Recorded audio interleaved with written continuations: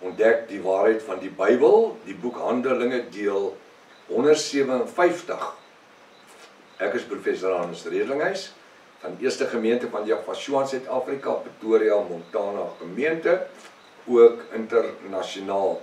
Sou jy belangstel in enige van die Bybelpakkette of boekpakkette, of net die Bybel, kontak Pastorika, my vrou 0722 367 124.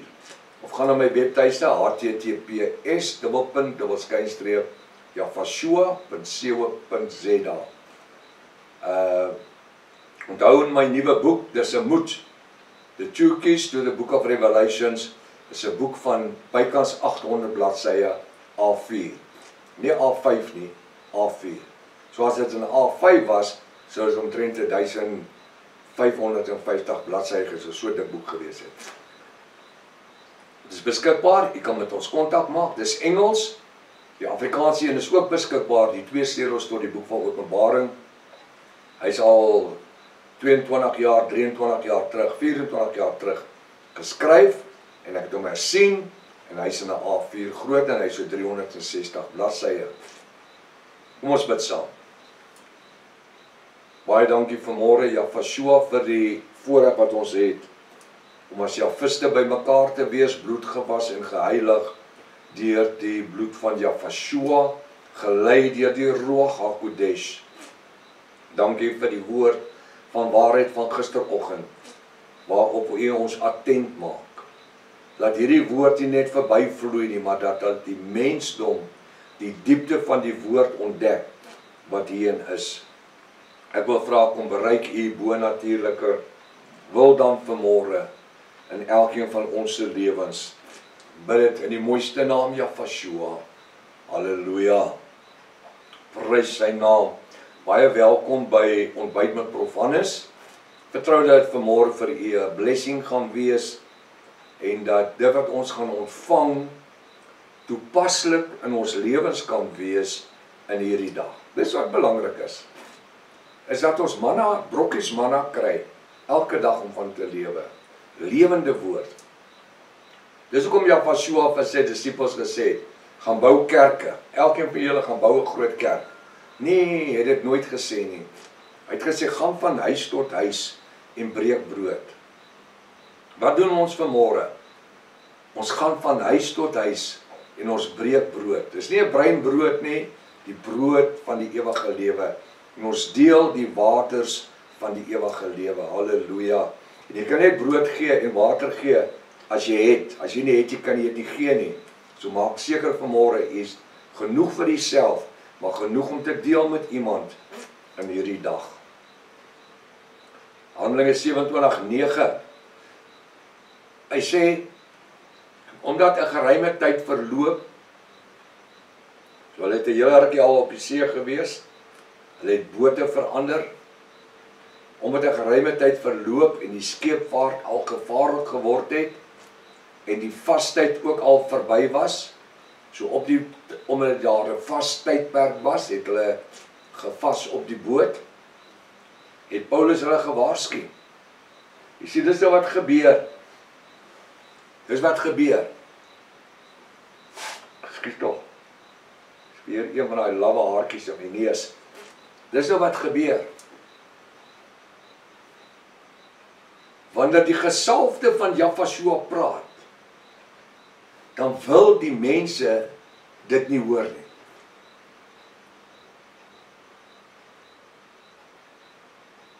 Dit kom van die vroegste tyd af. Meeste van die ouens het sy eie opgemaakte idee van hoe dit moet wees en hoe dit moet werk, want sy kerk het ons so geleer. My groot oupa, my grootoupa, my pa, ek, my seun, my kleinseun, my agterkleinseun. Iemand het een keer gesê, as die NG Kerk goed genoeg was vir hulle, is dit goed genoeg vir my. Snaaks, die kerke maak toe honderde. Hoekom? Mense ontdek die geopenbaarde waarheid.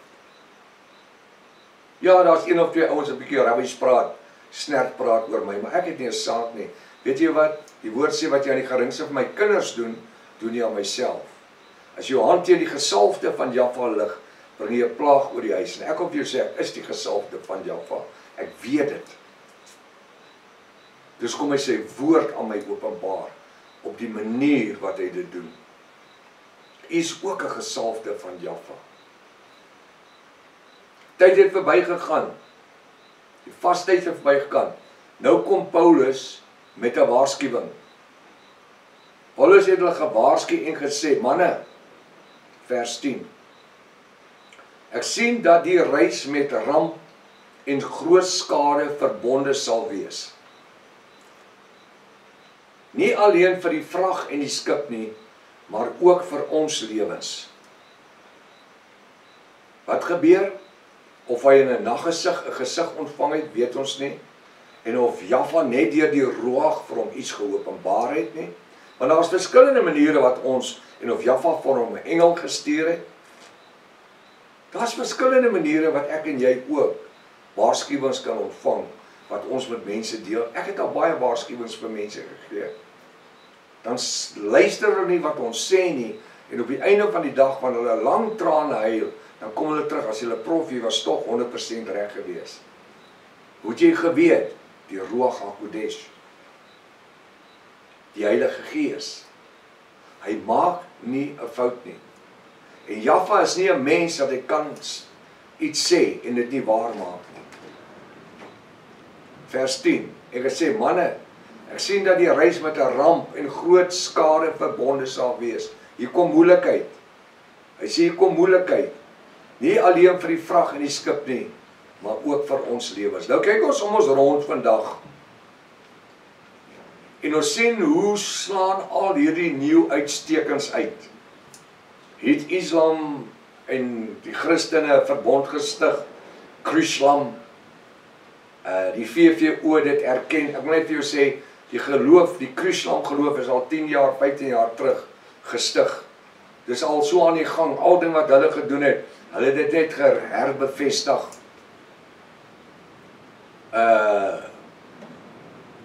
Die verbond is gesluit tussen die paus en tussen Islam. Die laaste vredesverbond snert. Oupa Bush, President Obama, Yasser Arafat, almal het verbonde gesluit. Elke keer sê hulle finale verbond snert. Want ek lees die Bybel. Hy sê tussen die vors en die prins. Hy sê vir Daniel, jy en jou volk. Alleen Daniel 12. Engel kom, Michael kom by Daniel.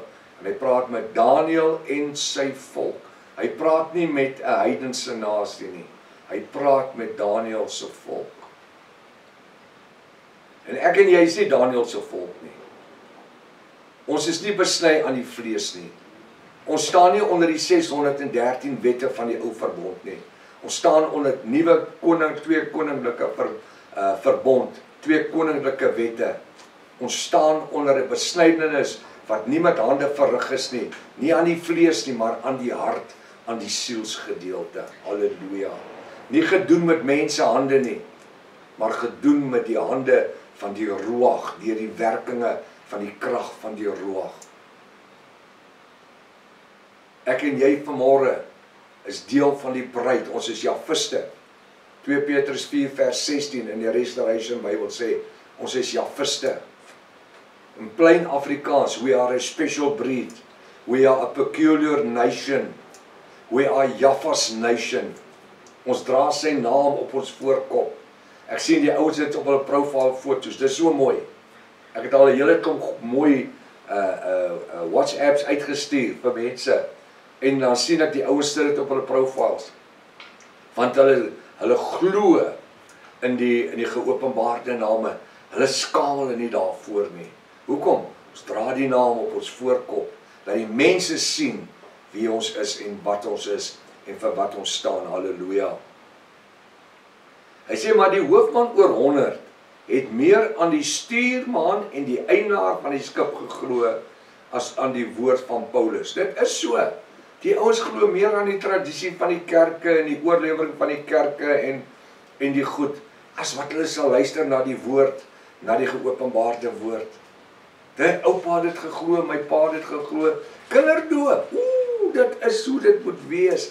Hoe het van die ou tannies af my sê, prof, jy moet my dominee ontmoet. Is 'n engel uit die hemel uit, maar hy kan nie eens Afrikaans lees nie. Hy doop kindjies, kindertjies. Meeste van hulle glo nie meer aan sonde nie, meeste van hulle glo nie meer aan die hel nie, glo nie meer aan die doderyk nie, baie van hulle glo nie eens meer aan die wederkoms. Ek meen, daar is Pinksterkerke wat nie eens meer aan die wederkoms van Yahweh glo nie. Maar hulle het meer aan die internet geglo. En die internet se informasie, die leuns, die enlightenment teologie, wat natuurlik boeddhisme is, om alles van boeddhisme af. We're living in an enlightenment age. Ek lewe nie in 'n enlightenment age nie. Ek lewe nog in the dark age. Ek lewe, as ek sê, in the dark age, 2000 jaar terug, in die oorspronklike, die bonatuurlike, die verhewe, die alomteenwoordige, die grootste naam, Yahweh, wat die duiwel en die satans laat sidder en beef by die aanhoor van die naam, halleluja. Maar hulle het die stuurman en die eienaar van die skip geglo. Maar Paulus, wie's Paulus? Ag nee, jy sommer maar net 'n joetjie. Jy weet nie veel nie. Vers 12, en omdat die hawe nie geskik was om daar te oorwinter nie, het die meerderheid aangeraai. Hy sê, het die meerderheid aangeraai om ook daarvan af te vaar. Moenie altyd na die meerderheid luister nie.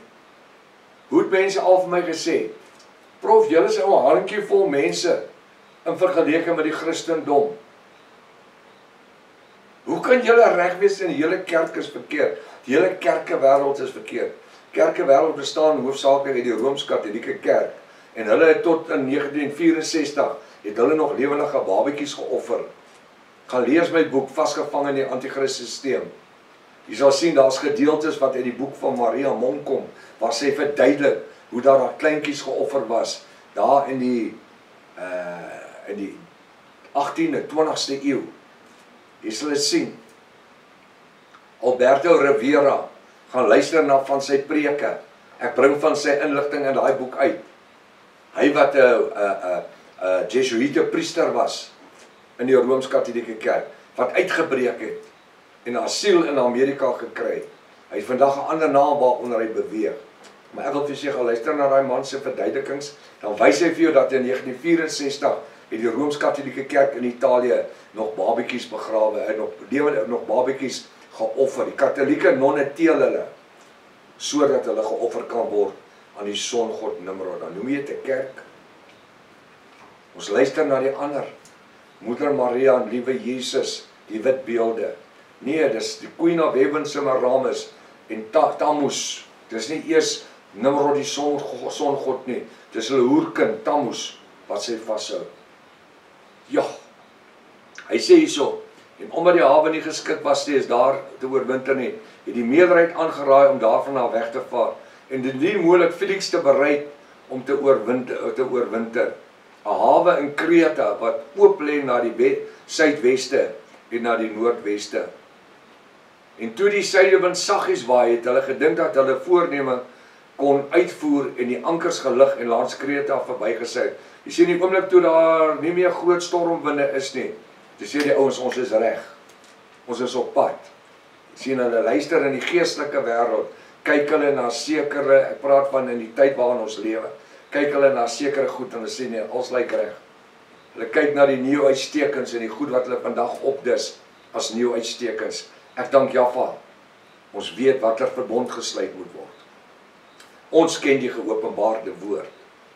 En ons hardloop nie agter elke windjie aan en agter elke reënlose wolkie aan nie. Hy sê, en toe die suidewind saggies waai, het hulle gedink dat hulle voorneme kon uitvoer en die ankers gelig en langs Kreta verbygeseil. Maar nie lank daarna nie, het 'n stormwind van Eurykalidion genoem word, daarvandaan neergeslaan. 'n Verskriklike stormwind, is amper soos 'n orkaan, het daarvandaan neergeslaan. En toe die skip meegesleep is en nie teen die wind op kon seil nie, het hulle dit oorgegee en weggedrywe. Ek wil sê, hier kom 'n verskriklike orkaan oor die skip. En hy slee hierdie skip mee. Hulle het nie beheer oor dit nie. Hulle moet hulle seile laat sak, want anders skeer die wind die seile. So wat het gebeur? Hulle is aan die genade van die storm oorgelaat. Sê vir my, het Paulus dit nie vir hulle gesê nie? Ja, maar wie is hy? Ek laat my deur niemand leer nie. Niemand leer my behalwe die Heilige Gees nie. Regtig? Paulus kom, hy sê, hoe sal ons weet as iemand ons nie vertel nie? Maar die Heilige Gees leer jou. Ek het sulke oomies gekry by my winkel 1 of 2 keer, soos die winkel gehad het. Wat sê ek lees niemand se boeke nie, ek lees net die Bybel. Die Heilige Gees leer my. En as ek moet hom begin praat oor Openbaring, dan weet hy niks nie. Dan sê ek vir hom, jy moet maar die Heilige Gees vra dat hy jou leer, my ou. Maar hier is 'n boek of 2 wat jy kan lees, wat die Heilige Gees reeds vir ons gesê het, wat gaan gebeur. Ek kan jou baie tyd spaar. Hoef nie lank vir die Heilige Gees te wag nie. Jy kan dadelik die inligting hê. En ek sê nie jy moet my boeke koop nie, dis nie wat ek sê nie. Hierdie mense wou nie vir Paulus luister nie. En baie kere maak ons ore toe vir die gesant van Jaffa. En vir die gesalfdes van Jaffa. En ons wil nie hoor wat hulle sê nie. Weet jy hoekom? Want dit dryf in teen ons godsdienstige oortuigings en dit wat ons mee groot geword het. Vers 16, ek sluit af. En toe ons oorkant 'n eilandjie kom, het Claudia genoem word, het ons met moeite die sleepbootjie onder beheer gehou. Hulle het 'n bootjie wat hulle agter die skip getrek het. En hulle het met moeite daai bootjie aan die... Ek weet nie, daar is bykans 300 mense. Dis 'n klein bootjie. As iets moet gebeur, wie klim in die bootjie en wie klim nie in nie. Dink amper soos Titanic, né? Maar ek wil vanmôre vir u sê, kom ons luister na die Ruach HaKodes. Hy sê hy sal ons leer in alle reg en in waarheid en ons oortuig aangaande sonde en ongeregtigheid. En in hierdie vakansiegety moenie teen die storms invaar. Jy gaan sien wat doen Paulus hulle en die mense van die skepe om van hierdie storm ontslae te raak, om hulle self gered te kry. U is klaar in die hand van Jaffa. Waaroor wil jy daar uitbeweeg? Laat toe dat die Ruach vandag in die hart werk. Wees 'n seëning vir ander en verkondig hierdie evangelie van lewe. Maranatha, Jaffa kom weer. Halleluja.